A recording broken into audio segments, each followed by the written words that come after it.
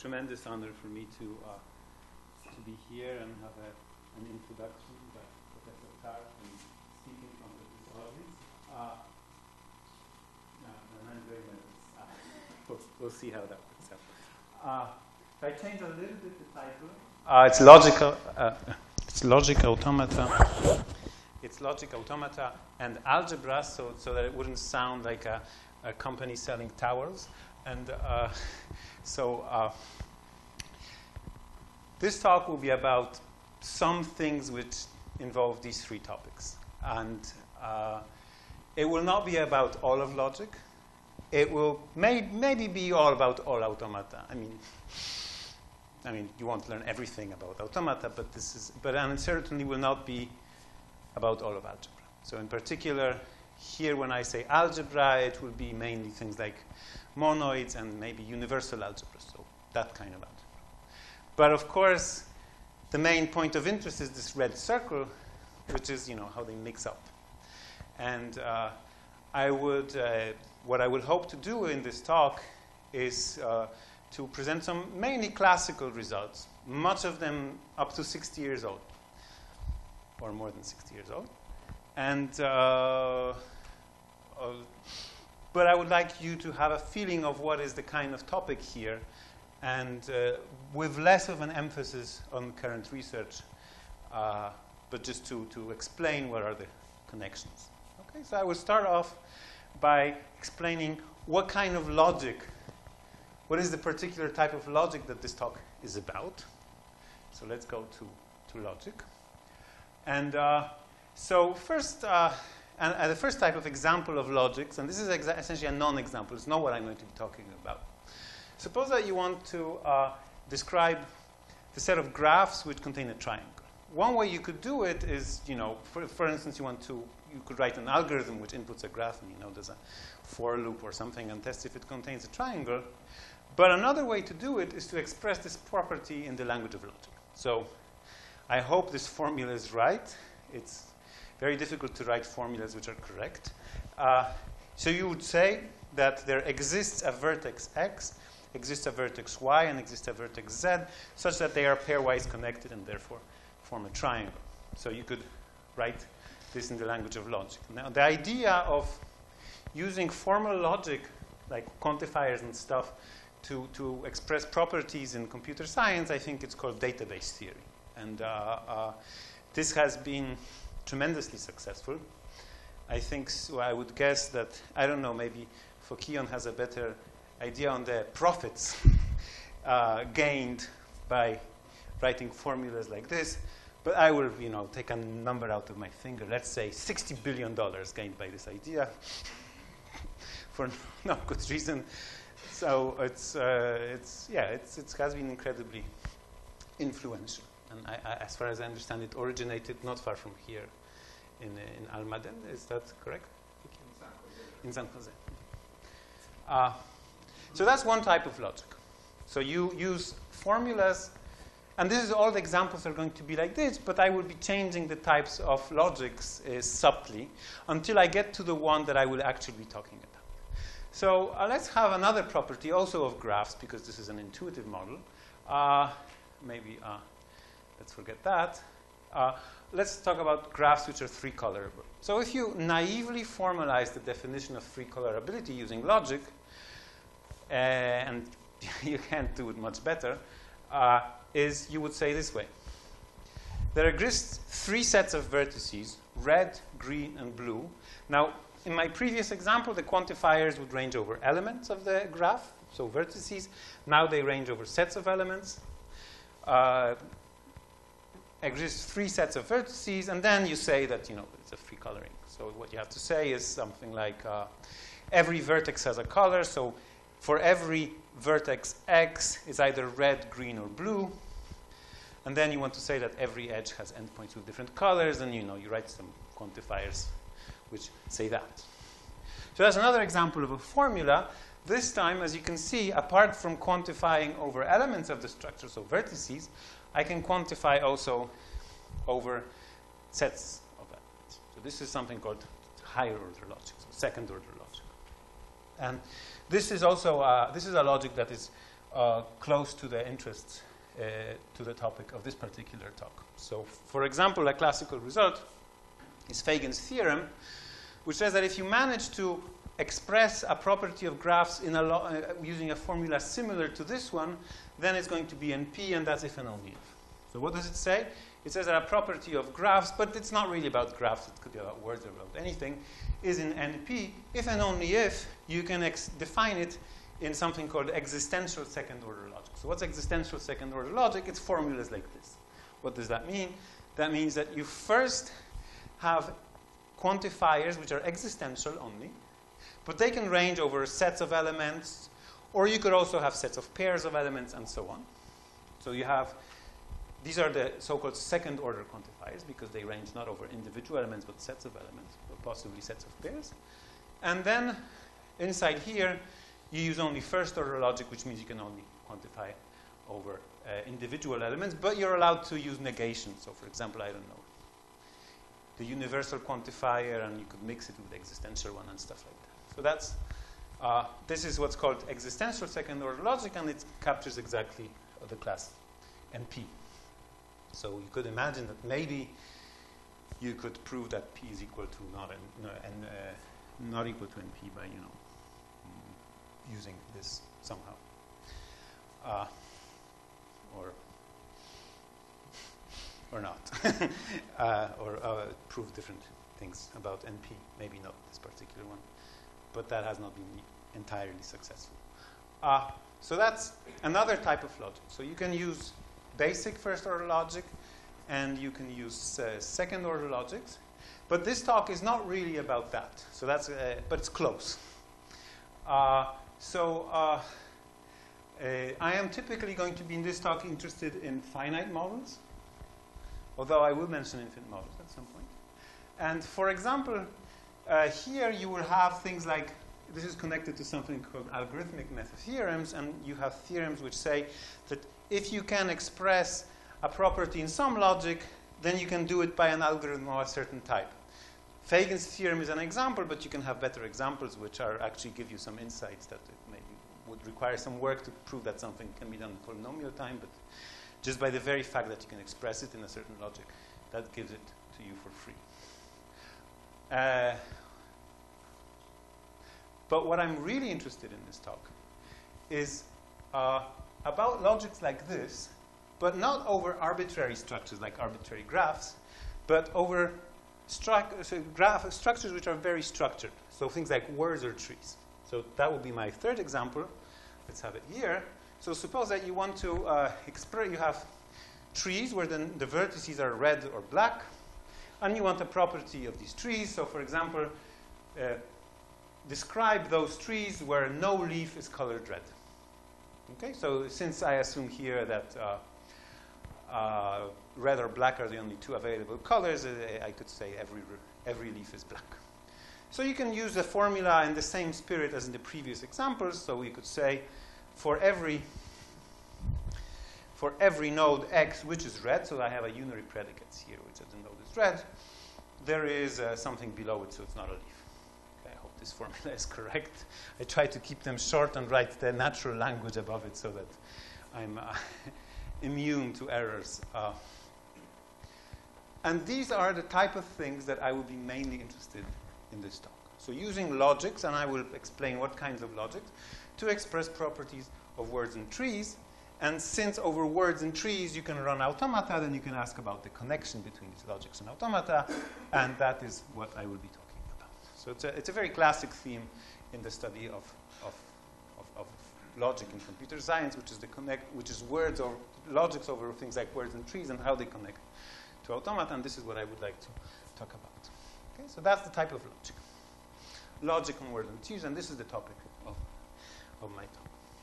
Okay, so let's go to the connection with automata. I wanted to introduce an automaton, but I don't think I'll do it anyway. So what's an automaton? Let's start off with a basic type of automaton, an automaton over words. So if you haven't seen an automaton, here it is. It looks like this. I will use the convention here that red states are accepting, just to keep you awake. And you have an initial state here. and then you use it to read a word. So you input a word, and then this device will just say yes or no, and the way it does so suppose that your word is this. Then what you do is you start in the initial state at the beginning of the word, and then you ask, I am here, this is my input letter, so what should I do? Well, this automaton says I should stay here. So I read one input symbol, and I continue to be here. Then I ask, what should I do here? Well, do this. So it will move here, and then make a self loop, and continue doing so until you reach the end of the word. And in this particular case, I end up in a state which is not accepting, so the word is rejected. So that's an automaton. Now the beauty of automata is that you can this concept is incredibly robust, and you can generalize it to infinite things, to trees, and also maybe even to graphs in some cases. And it's a very robust concept. In my talk, I will be mainly talking about finite words and finite trees. Okay. So that's an automaton, and now about the connection with logic. If I want to talk about the connection with logic, then I will state 3 very simple observations about automata, and that will be my basis for making the connection with logic. So these are 3 simple observations about automata. So what are 3 closure properties of all regular languages? Number 1, if I have 2 regular languages, then I take the intersection or the union that is also going to be regular. And the way you can prove it is, at least I will try to entertain you with animation if you haven't seen it before. So this is, say, one automaton, and this is over 1-letter alphabet, so it just accepts words such that the length is divisible by 3. And then you have another automaton such that this is also over a 1-letter alphabet, so I don't put labels here. This will accept words such that the length is at least 3. And if I want to say take their union, then that will be words which have length divisible by 3 or have length at least 3. We'll see what that gives. So the way you do it is you take a product of these 2 automata. Okay? So you take an automaton such that the state of this product automaton is a pair of states. So it's going to be a rectangle, which will look like this. And with the arrows being done in the natural way. So if I'm in a state here, then I make a step in both automata, and I see where I end up. And since I'm doing, in this particular case, the union, then I take this and that because it's OR.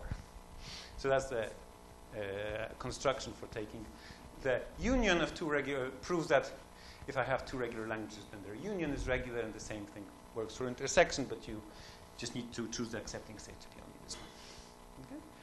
Okay? Another simple observation is that if you have a language recognized by an automaton, then the complement of that language, so it says you swap yes with no, is also going to be recognized by an automaton. And the way you show it is that, for example, if your automaton happens to be deterministic, as is the case for this particular picture, then you just complement the accepting states.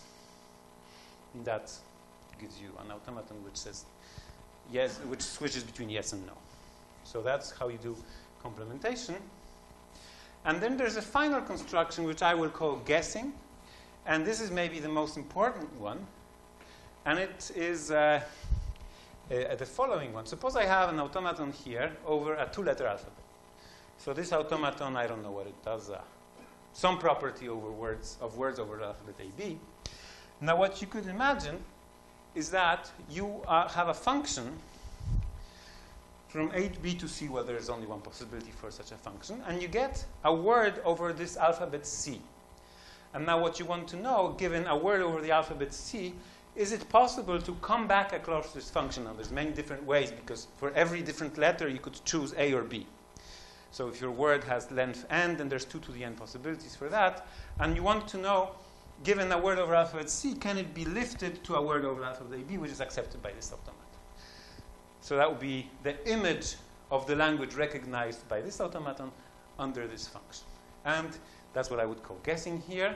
And the way you do it is you use non-determinism. Now it is my great honor to have in the audience one of the persons who invented non-determinism over there, Dana Scott. So it's another reason to be stressed about giving this talk. So what you do is you just take this exact same automaton, but to every label that appears in it, you apply the function f. So in this particular case, you will have C's everywhere. Now the thing is that this was deterministic, so if you were here and you had a letter A or B, you would know exactly which state you would be in. But by doing this, you end up with a non-deterministic automaton, because, for example, here, when you read C, you could either do this or do that.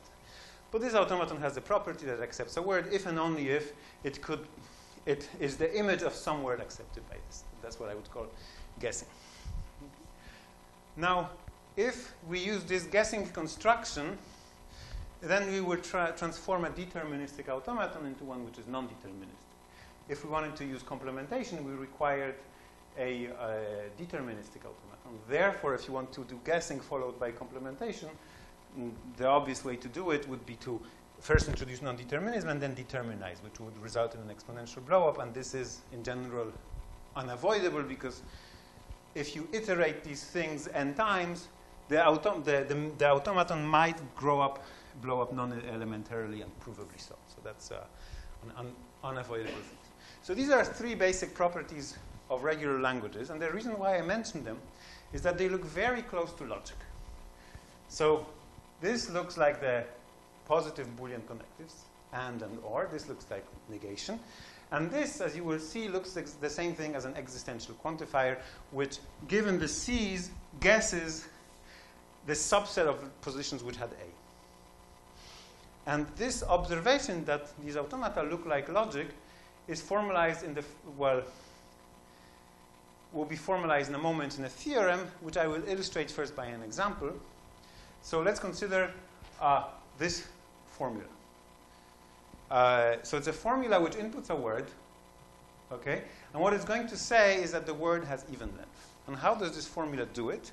Well, you say that a word has even length, or I think odd length. Actually, this is odd length. If there exists a set of positions in the word which contains every other position, so the set of positions alternates between yes, no, yes, no, yes, no, yes, no. So he says yes to the first position and says no to the last position. That's a roundabout way of expressing that a word has odd length. Okay? But what you see here is that this is expressed in the type of logic that we described before. And actually, the logic that you do it in is called monadic second-order logic. So I will explain now what that means. It is a special case of second-order logic. But I will say what you're allowed to do. So what you're allowed to do is you can quantify over sets of positions. Now remember, in second-order logic, you would be allowed to quantify over sets of pairs of positions or sets of triples of positions.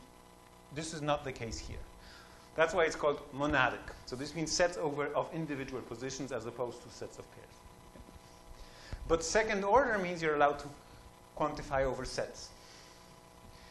It will be third-order if it would be sets of sets. But that's also not the case here. Okay? The other thing you can do is you can quantify over individual positions, which I encode by writing the small case letters and big letters. You can talk about the order of positions because we're dealing with words, and that also accounts for successor, which can be defined in terms of order. And in general, you can also talk about labels of positions because you want to express a property of a word which might have an alphabet like ABC. So you might want to ask if a position has label A, B, or C. But this is not witnessed in this particular example, but in general, you're allowed to do it. So you can talk about labels of positions. So that's monadic second-order logic. A formula which is built using these operations and which is used to express a property of a word, such as having odd length, as in this example. Okay? Now, here's the theorem, which is technically quite simple, but it's, I think, a very deep theorem. Deep theorem. Although not, to prove it, it doesn't take too much time, but it's very influential. The following conditions are equivalent for a language of finite words. It is recognized by a finite automaton, or it is defined, and the equivalent condition defined with monadic second-order logic. Okay?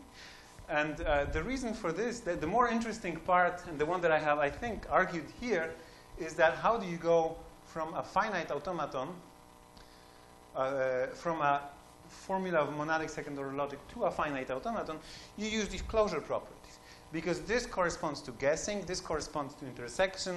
Then if you want to have universal quantifiers, you use complementation, you get all of the connectors of the logic. So that's the general idea. This was a theorem that was proved originally by, independently in the early 60s, I believe, by Büchi, Ergot, and Trachtenbrot,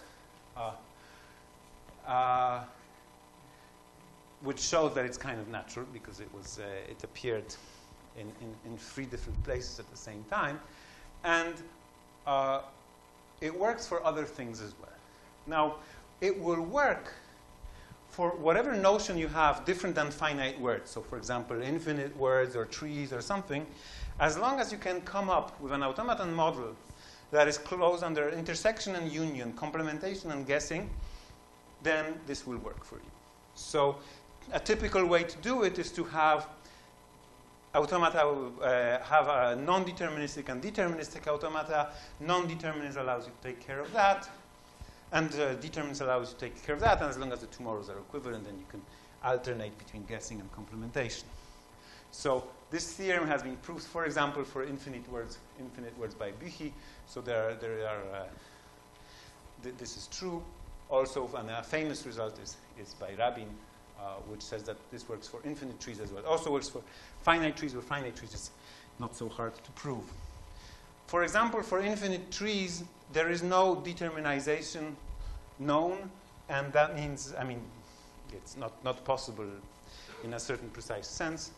And therefore, one has to deal with complementation without you doing determinization, but that can be done. It's a technically very interesting construction. So there is also some work by Courcelle and others afterwards for graphs. Now, I would like to not oversell this, because it's essentially about trees which pretend to be graphs. So it's typically about graphs of bounded tree width or graphs of bounded clique width. And then it's still interesting, but it really is about trees somehow. So that's the field of, that's the automata and logic connection. So the observation that formulas of a certain logic have the exact same power as automata. And this, one corollary of this, and these constructions are effective if you want to go from an automaton to a logic formula, then there are algorithms which do that, although they're not very efficient, which is an understatement.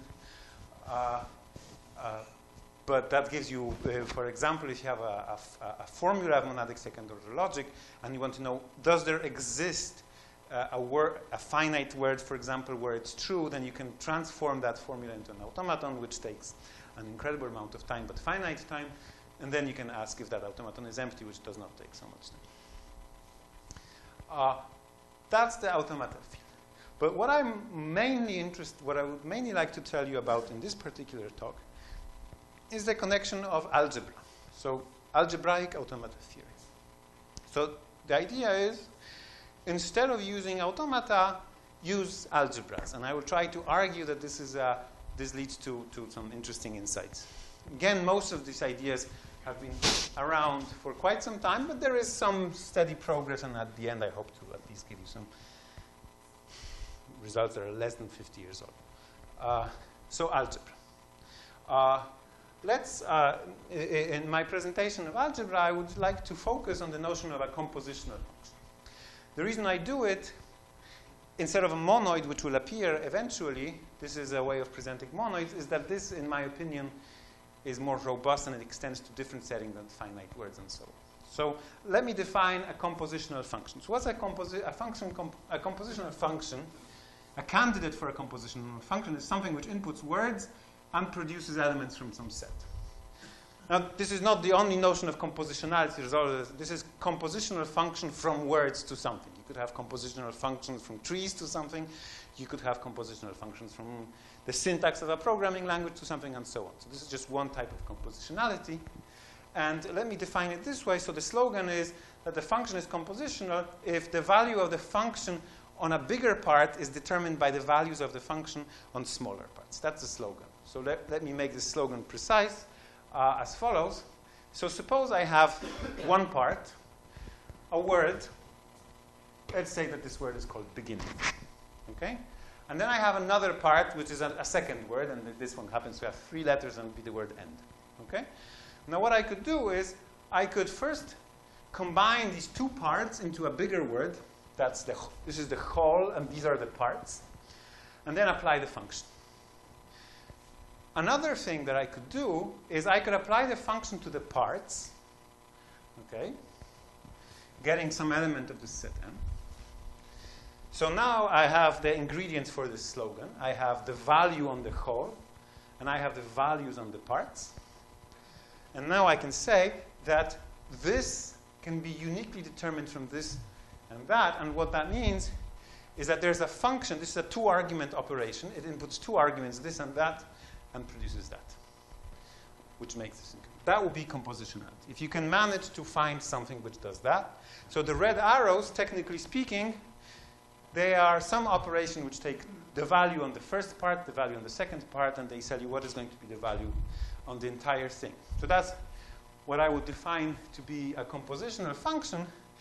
And it so happens that such a compositional function will turn M into something called a monoid. So those of you who have seen it, this is true. I mean, as long as the function f was surjective.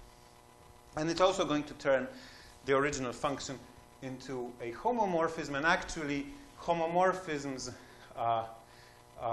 from this to a monoid, and actually this could be any monoid as well, are the same thing as compositional functions, the way defined this way. So if you don't like to talk about monoids, you can use compositional functions, the same kind of notion. So that's a compositional function.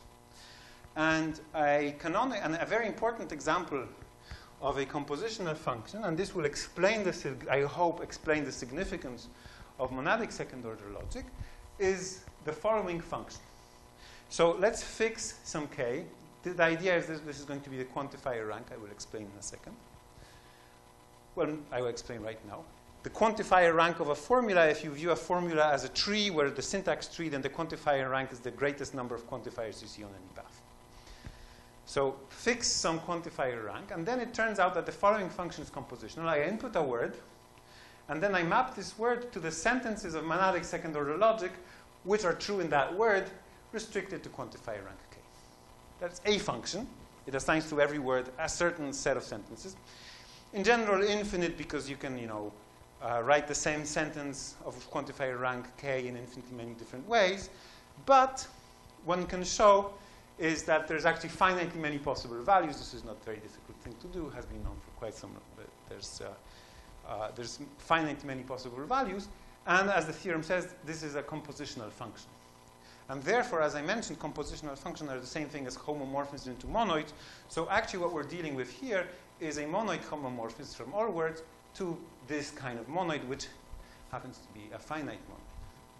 So this theorem is essentially the Büchi-Trachtenbrot-Ergot theorem, because it tells you that finite monoids and monadic second-order logic, well, at least it gives you the interesting direction.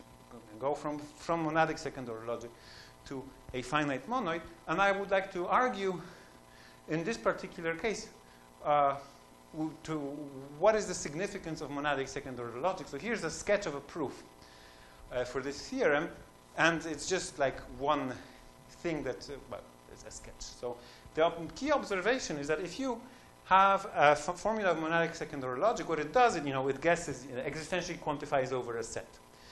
So, but we want to show that it's compositional, so maybe this word is decomposed into the first half and the second half.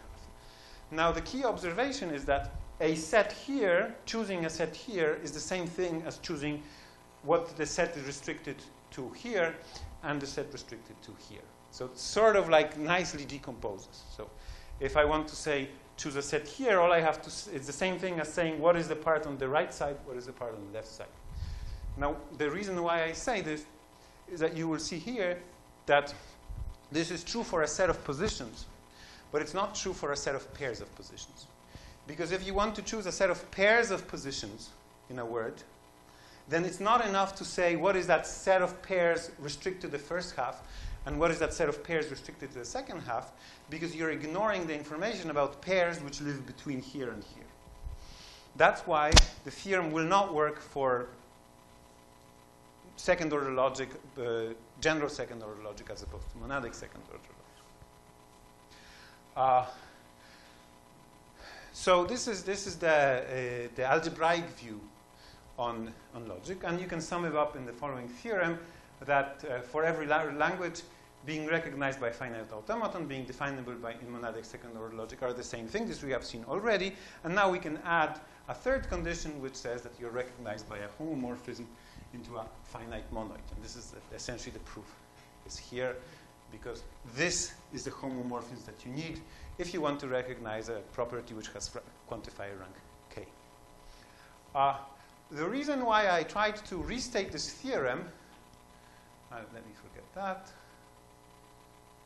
Okay, let me explain. Maybe I didn't say exactly what it means to recognize recognize a language by a homomorphism, but that means that if I want to recognize a language by a homomorphism, what it means is the following thing. I have the language, which I can view as a function, which inputs a word and says yes or no, and then I will say that a homomorphism like this recognizes it if it has more than enough information to say yes or no. And what that technically means is that you can choose an accepting set, so a function which inputs an element of the monoid and says yes or no, such a sequence. That's what it means to recognize.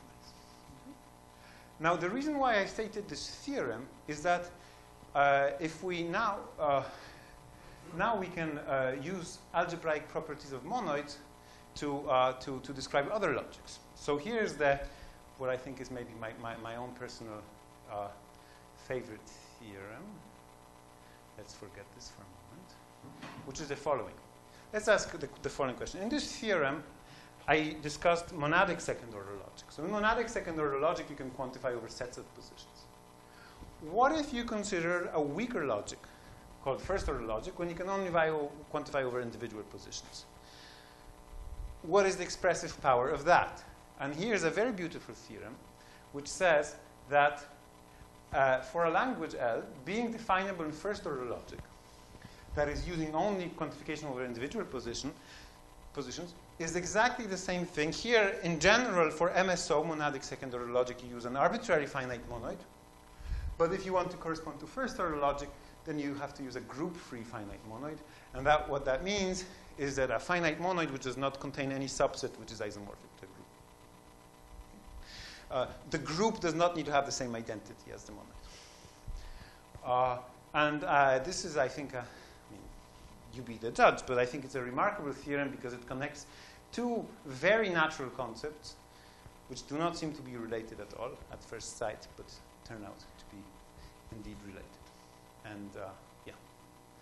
So that would be one motivation to use algebra instead of automata, because in monoids you have a lot of algebraic notions that you could exploit, the notions of a group and so on, which are less visible in an automaton. I will continue discussing this right now, and well, let me ask the question: what is the advantage? What do you gain by using monoids instead of automata? So one advantage we had was this Schutzenberger theorem, which used groups to characterize first-order logic, and in that direction, you can make the following observation. Here's the main reason, I think, to use monoids, is that unlike automata, finite monoids have a structure theory. If you have an automaton, there's not really too much structure that you can... It's essentially a graph, and there's not much structure, and there is some, but you can, decompose it into connected components or something, but there's not much that is known to be doable. However, for a finite monoid, you can do much more. So I will mention a theorem, a Berkeley theorem by Cron-Rhodes, two people, which says the following thing. As an example of structure theory of finite monoids, every finite monoid can be decomposed into a product of monoids such that every element of this product is either a finite group, and finite groups are classified, or it is one fixed non-group monoid. It has 3 elements. It's called U2, and it corresponds to words that end with A over an alphabet of 2 letters, A and B. So it's so what this theorem says is that you have either groups or really nothing much. Now I would have to say exactly what it means what this product operation is. This is something called the Reef product. The idea is that like one monoid reads the results of a previous monoid. And what does it mean to decompose? And what that means is that every monoid is a homomorphic image of a submonoid of that. But this theorem, it really gives you quite a lot of insight into the structure of any monoid. And that's very nice. And you cannot really do that with automata because there's no structural decompositions for automata, as I said. No really useful ones. I will give you another example of structure theory monoids with a slight connection to algorithms in the following slide. So to inspire it, let's consider the following naive data structure. Suppose that we want to check if a word has an even number of A's. The data structure I will use is maybe not the smartest data structure to do it, but it's supposed to motivate the later ones. And well, this corresponds, so here's a word, and I want to see if it has an even number of A's. In this particular case, it has 3 A's, so the answer is no. What this corresponds to is that I have a homomorphism from all possible words to the two-element additive field. Addition is modulo 2. Now, one thing that I could do, a very naive data structure, is the following thing. So I first compute the value of this homomorphism for every individual letter. So A's are 1 and B's are 0, because here there's an odd number of A's, and here there's an even number of A's because there's no A's. And now I can just do divide and conquer, so I can group it, into exponential way. So I group it here, and then I can multiply 1 and 0, well, add 1 and 0 and get 1 and so on. And then I can continue doing so. You get a tree of logarithmic depth. So that's a very naive data structure to do that. And for example, one advantage of this data structure is that if I, for example, change a label here, then I don't need to modify too many things because I just need to propagate the changed values up. And that requires a logarithmic number of changes. So this naive data structure is supposed to be an inspiration for something which is more fancy and uses the structural theory of monoids. Namely, this tree has logarithmic depth, which is okay, but it's not constant. Now what you can do is you can have, in a certain sense, constant depth. So I will explain this in a moment. So I start out the same way as previously. So I have for every position its value in the monoid. I will use the example of the two-element field. And now I can combine things. Now there's going to be 2 rules for combining things. Rule number 1 is I can combine 2 things. That's the rule I had previously. And well, if you only have that rule, then you're going to necessarily need a logarithmic number of steps, and it's not going to be constant. But there's another rule which says, if I have several consecutive elements which all happen to have the same data value, then I can combine them together in one step. Okay? So I have arbitrary fan-in here, not necessarily 2, as long as all of my results have exact same value, which in this example is 0. And to evaluate that, you don't need too much time, because you just need to know what is that value and how many there are. And then that's all the information you need. And these are the only 2 rules we have. So I can combine 2 things, or I can combine an arbitrary number of things as long as they're consecutive and they have the same value. So I could continue. Now I think here I will do the binary rule. I combine 2 different things. And now what I have is I look at the things which are left, and they all happen to have the same value 1, so I can combine them all together in one step. So having these 2 possible rules, in principle, I could have much shallower trees because I can have a lot of things like this.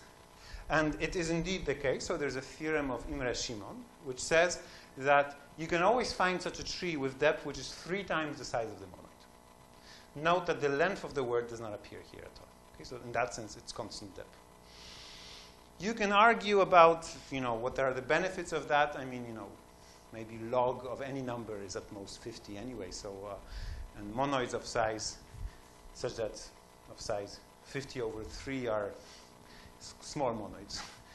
But But it is, I think, of theoretical interest. And to prove this, you really need to go into the structural theory of monoids and how their ideal structure and stuff like that.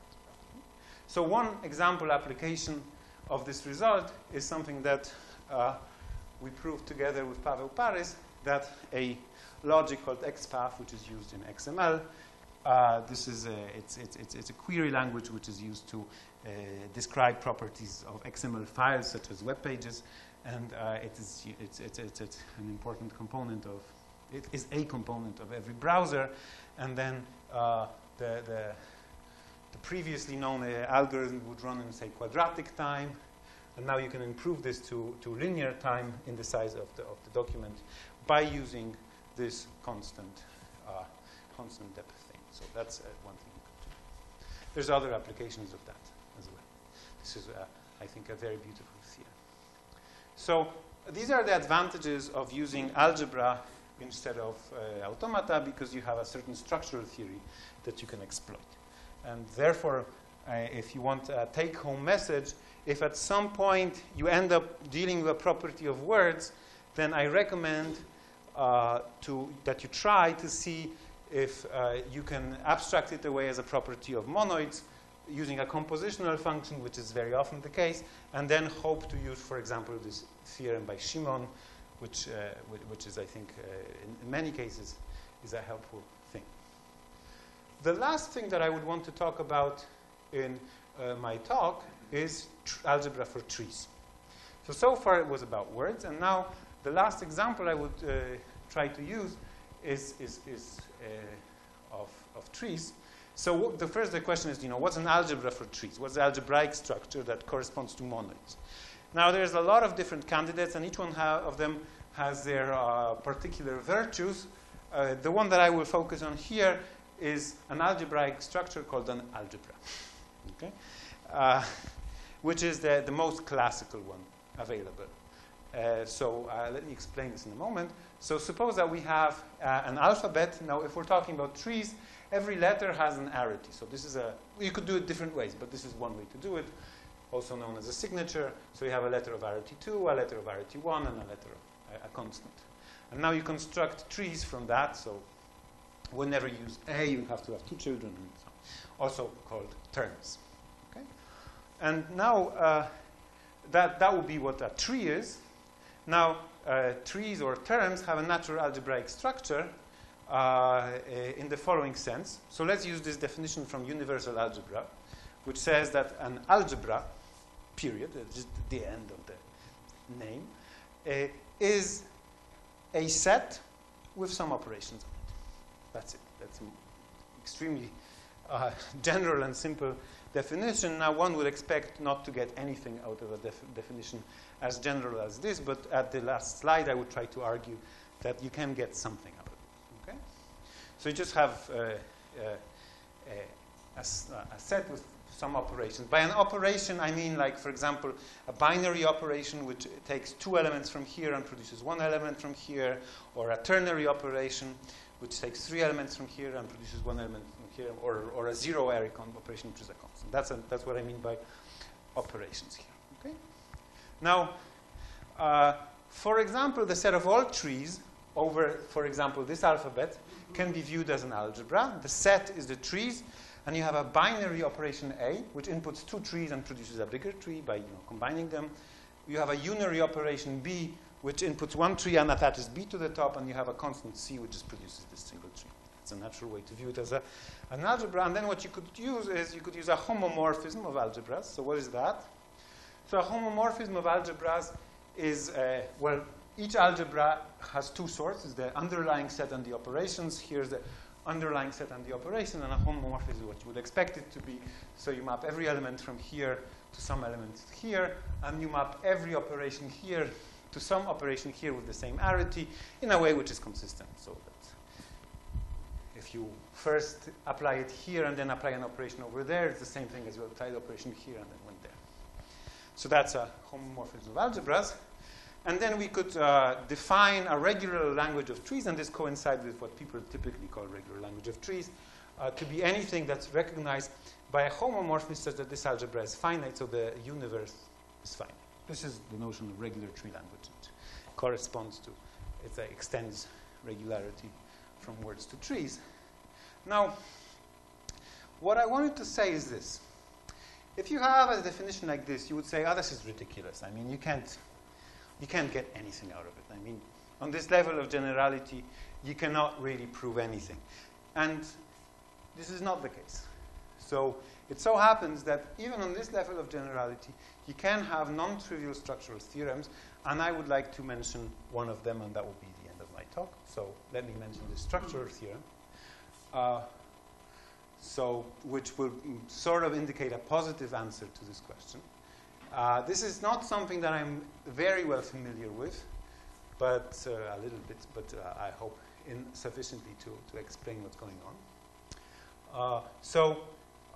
To illustrate the definitions in this structural theorem, consider this example. Suppose we have one algebra, which is the two-element Boolean algebra. So the set is 0, 1, and you have the 3 Boolean operations. As another example of an algebra, you can have the same underlying set, yes or no, plus the NAND operation. And I looked up on the internet that you're supposed to draw it like this. And this is well known that the NAND operation is complete. So you can express all of these things using NAND, and likewise, well, this is also complete. You can express NAND using these things, and let's write what does that mean. So for example, if you want to do negation, then you write a little NAND of x with a 1. I hope this is the correct thing. And if you want to do AND, then you just do NAND, and then you negate it. And if you want to do NAND, then you just take the definition.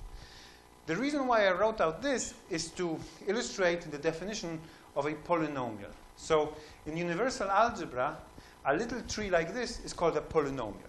So a polynomial, in this case, this is a polynomial over that algebra, is a little tree which uses the operations from the algebra. It uses variables, and it is allowed to use any constant you wish. Okay? So any element from the underlying set as a constant. That's a polynomial. In general, this is not maybe visible in my picture. You can use variables several times. Or 0 times as well. That's also allowed. That's a polynomial. So what we have shown is that every operation here can be expressed by a polynomial here. And conversely, so every operation here, there's only one, can be expressed by a polynomial here. And that is the name, that is what we call two algebras to be polynomial equivalent. That's the definition. Two algebras are polynomial equivalent if every operation in one can be expressed via a polynomial in the other, and conversely so. In other words, the polynomials in the algebras are exactly the same. So in particular, for this to happen, you need to have the exact same universe, or up to isomorphism. Okay? So that's polynomial equivalence. Now here's a theorem which was proved by Palfi, and I think it's crazy. So suppose that you have a finite algebra. Now this is not, it does not apply to any finite algebra. It needs to satisfy a certain property. I will try to talk a bit about this property in a second, which says that every unary polynomial, so it's a polynomial which takes only one variable x, maybe uses it several times and combines it with constants, happens, so if you have a unary polynomial, that gives you a function from the universe of the algebra to the universe of the algebra. And properties, the assumption of this theorem that every unary polynomial either maps everybody to a single element or is a permutation of the universe. You might think, well, no algebras satisfy this property. I'll get to that in a moment. Now, if you believe me for a moment that this is a reasonable assumption, then the conclusion is extremely beautiful. Because the conclusion says that every algebra like this is polynomially equivalent to one of the following things. Number one, the Boolean algebra. So, number two, the positive Boolean, the monotone operations. Number three, not all monotone operations, but only intersection. Now this is up to isomorphism. So if you have only union, then you're polynomially equivalent to this by just taking the isomorphism which maps 0 to 1. Okay? So these are 3 examples, and we've already done 60%. So another one is this. A finite vector space over a finite field. What does that mean? So suppose you have a finite vector space over a finite field. You can view it as an algebra in the following way. the elements of the algebra, the universe is the vector space. You have one binary operation plus, as in a vector space, for adding vectors. And for every element of the finite field, you have one operation multiply by me. Okay, that's the multiplication by scalars. That's how you view a finite vector space over a finite field as an algebra. Then you can get this as a result. And the one last thing that you're left with is a group acting on a finite set. So this is an algebra which is obtained. You take a group which acts on a finite set, and you view it as an algebra in the sense that the universe of the algebra is this finite set being acted upon. And you have just unary operations, nothing else, which correspond to this group. And then, yeah, that's the only thing you have. So here you don't have any operations which depend on more than one coordinate. And now the theorem says that these are the only things that you can get. So you have only 5 possibilities, and there's even in universal algebra, there's a classical numbering. I don't know why this one, but it's they always say algebra number 3 or type number 4 or something. You have to learn this. And that's the theorem. That's the end of the theorem. So it says that assuming this star thing, then you have this. This is a non-trivial theorem. It's not so easy to prove. And it's like some algebra results. You just have no idea where this came from. And it's like pages and pages of completely arbitrary decisions which end up with something like this. Now, I would like to comment about this. And I said that it looks like a ridiculous assumption. And don't take my word for it. Take Palfi's word for it. Because I talked to him. I said, oh, this is some crazy theorem. He goes, yeah, I mean, he says that when he started to work on this, his colleague Pavel Pudlak told him to try to classify algebras which satisfy property star. And he said, but this property doesn't make any sense. But you know, I tried to do it anyway because Pudlak told me to do it. And he did it. But what turns out later, in later developments, this is so these are, I think, Berkeley developments, it turns out that property star is kind of important. So in something that this theorem, I would say, I would guess, is a point of something called Tain congruence theory, which is a structural theory of finite algebras, which was developed mainly by Mackenzie in the 80s, which classifies all finite algebras in a certain way, mainly the congruences in them. But it has something to say about every algebra. And what they show is, I mean, the beginning of this is that if you take an algebra, a finite algebra, and then you take 2 congruences in it, and they're neighboring congruence, there's nothing in between them. So since it's a finite algebra, every 2 congruences can be connected by a chain of neighboring ones. Then to such a pair of neighboring congruences, you can uniquely associate an algebra in a natural and canonical way which satisfies property star. And to that algebra, you can apply the Palfi theorem, and therefore associate to it one of these numbers 1, 2, 3, 4, 5. And that gives you quite a lot of information. And this theorem, this theory, Tain congruence theory, based on this, has been, for example, instrumental in recent progress on classifying constraint satisfaction problems. Which maybe even possibly it has already been solved using methods like this. So what I wanted to say in this example is that even for arbitrary algebras, there is a structural theory, and you can try to use it to get some benefit from that. So I think that's all I wanted to say. So my message is that often, instead of, if you have logic and you want to use automata, sometimes it's a good idea, instead of using automata, to use algebra, because there you have a richer structural theory, and that allows you to make some maybe interesting observations. So that's the end of my talk. Thank you.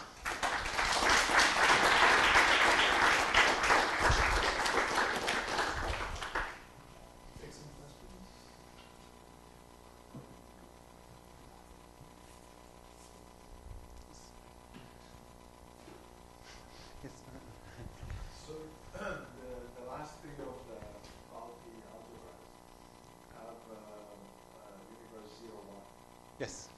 So when you say that they are polynomial equivalent, the universe has to stay the same? So up to isomorphism. So the first thing that you do in the parity theorem, you say maybe the universe has two elements. And there it's not so difficult to prove that you have 5 possible cases. Or 6, I don't remember. 3 of them on that list.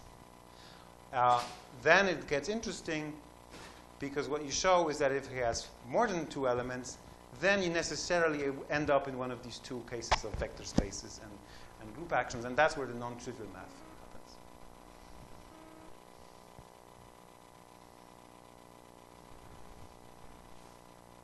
Are there connections in the opposite direction? Can you prove theorems in algebra by any associated logical structure?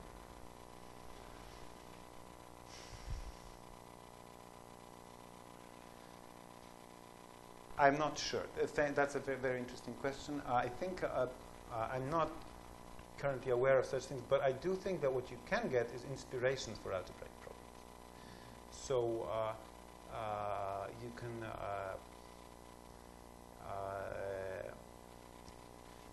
end up discovering, maybe not proving, but discovering concepts in algebra motivated by logic. And there are examples of that. So there are product operations in algebra that are inspired by connectives in logic, for example. So in that sense, you have transfer in the other way.